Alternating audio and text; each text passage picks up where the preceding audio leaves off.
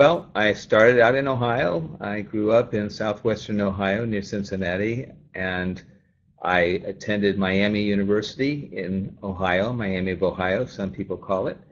And I was a Yes. math major. So this was in the 60s, the early 60s. So some people will remember that the Vietnam War was raging at that time, and I had a low draft number, and I would have been drafted had I not stayed in school. So I got a master's degree in Bonus. in mathematics at Miami, and then after that they gave what was called deferment. So I'll have to say that war had an influence on my career path. At that point, after I graduated with my master's degree in math, I continued on as a teacher for a while. I taught at Randolph-Macon College for 2 years. That's just north of Richmond, and I taught at the College of William and Mary for a couple of years. The William and Mary was actually the first one, and they were offering these temporary positions. Mhm. And at that point, by the time that year rolled around, which I guess was 1972, the war was winding down, and I had almost aged out of the window where they were taking soldiers to go over there. And so I continued my education, and I went to Iowa State University, where Mhm. I was mentored by an advisor, Wayne Fuller. Um, Professor Fuller and I worked out something called the Dickey-Fuller test, and that I just looked this morning. That the papers that we wrote out of that research have been cited 45,000 times in the scientific literature, Oh, that's and it is incredible. uh, and that if you sort of think about it, three scientific papers have been written citing that work every day since I graduated on average. So that's something I was, of course, very, very happy about. I've written maybe 70 some papers, I guess, over my career, but the two or three that we wrote at the beginning, that's really where my reputation came from. Then I joined the faculty at North Carolina State University. And one of my students, John Brocklebank, who's done very well at SAS, he asked me in his early career there at SAS Institute, would I help write a course on time series? We did that, and we taught it together for a while. And then another colleague, Herbert Kirk, who was at NC State when I came to interview and then joined the group at SAS, he suggested that we write a book about time series, which is exactly what we did. And that was a very nice experience. And as you know, we are in the process of finishing up the third edition of that. One more sort of interesting thing, maybe for the people who are listening, when I came to interview, I met a guy named Jim Goodnight in the department and another guy named John Saul in the department. And so those were in the group, the research group that formed SAS. And of course, you know Dr. Goodnight. You know John Saul. There was another person, Tony Barr, that I met when I came here to interview. By the time I joined NC State University, Department of Statistics, those fellows had moved across the street to a building that they were renting, and they started SAS Institute. And the rest is history. They've done incredibly well, and we're very proud of the folks that came from here. I've had several students that went out to SAS and ended up working there. The only other thing I guess I might mention is I had a sabbatical leave 1 year, and I worked at the U.S. Census Bureau. That was a good experience as well. I've been teaching. I only teach graduate students, and I do research. I've had maybe 16 or 17 PhD students that finished up under my leadership, and Yes, I I saw am that you specialize in statistics. yeah. I did have a couple of nice things happen to me along the way. I am a fellow of the American Statistical Association, which is a nice honor. And at one point, I don't know if it's still true, but I was the most highly cited researcher in our entire university. the library did a study about that. So, so it's been a very nice career for me. I recently, just last year, went on what's called phased retirement, so I'm a half-time person now. I teach one course in data mining, and I do consulting with our agricultural and life science groups here. And I'm kind of winding down toward the end of my career. I turned 71 last year, so I'm even drawing Social Security.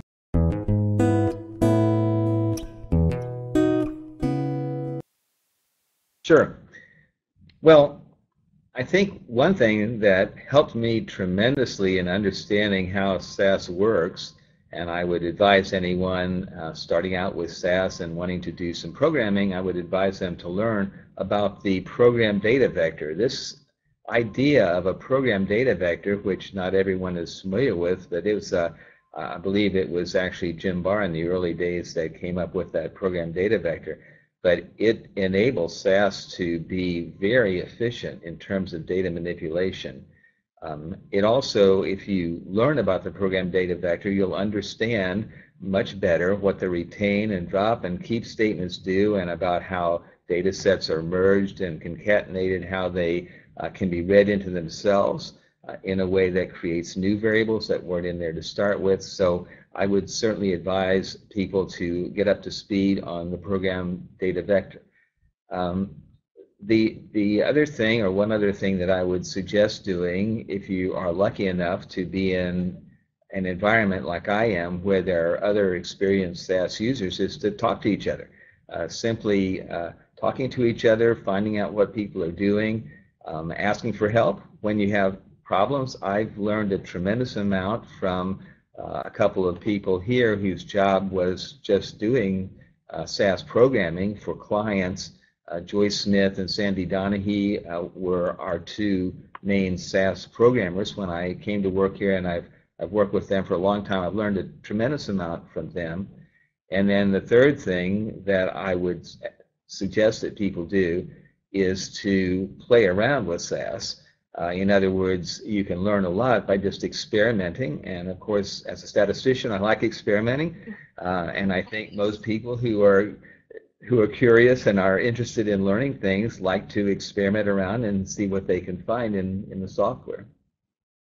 One more thing I guess maybe I should mention, if you don't mind, is if you're not in an environment where you have other SAS programmers and people that know SAS to work with, I would suggest going to the meetings. We have regional SAS meetings, we have local SAS meetings, and then of course there's SAS Global Forum, and those are venues where you'll meet a lot of other people that are interested in SAS and typically very enthusiastic about SAS. And I think if you go to some of those talks and chat with people in your spare time there, you'll learn a lot.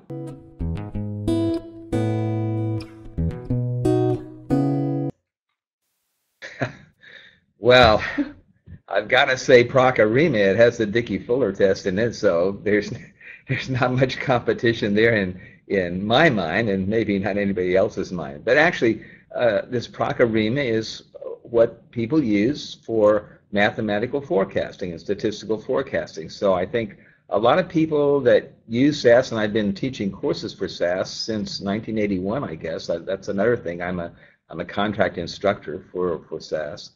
And often in talking to folks from other classes at lunch or after a break or something like that, often what they want to do is forecast. Who doesn't want to be able to predict what's going to happen in the future?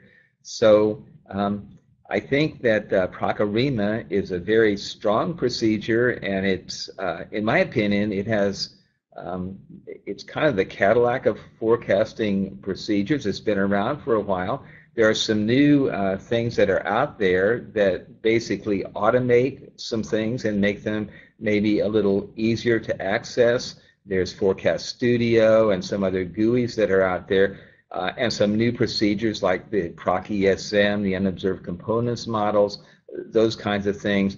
But really, if you look at them, take a little deep dive into what they're doing, what you find is that these kind of ARIMA concepts, ARIMA stands for Autoregressive Integrated Moving Average. I don't know why we come up with these names that are so sort of complicated and obscure. But anyway, that's ARIMA. But for many of these kind of GUIs and things, really ARIMA kinds of models are going on under the covers when you look into it. So that's one I like a lot. I also like to drive a standard shift car, where most people would like an automatic, but I like to have that degree of control that sometimes with a GUI you perhaps lose just a little bit of that sort of hands-on control that you have with maybe some of the other procedures that are not quite as automated. Right, so it just makes it all the more interesting.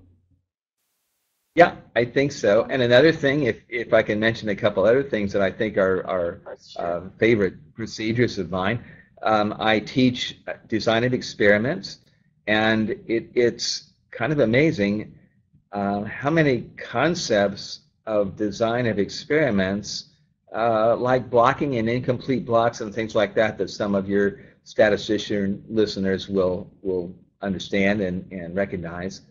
So many of those things involve exactly what happens in mixed models.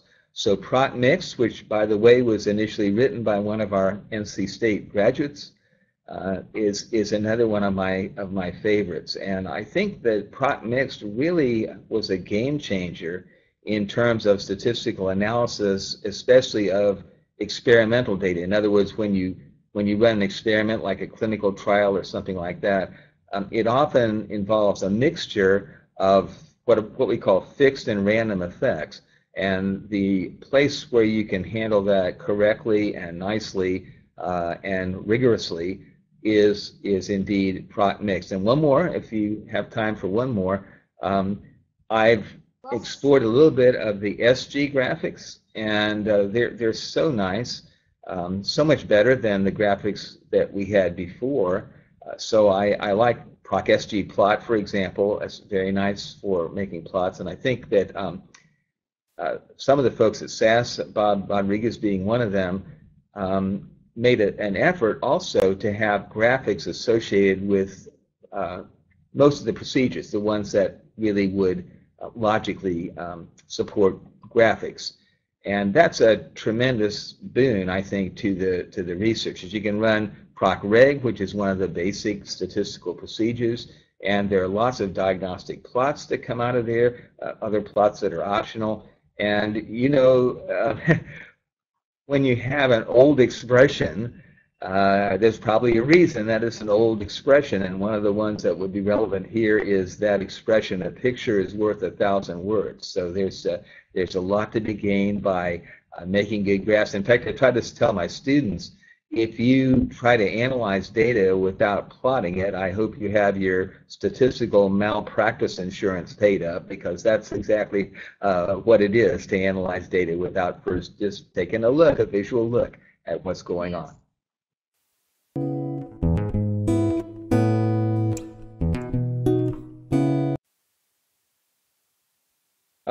Well, I've enjoyed teaching and using SAS over the years. I think the fact that I use SAS in the classroom has been something that the students have appreciated.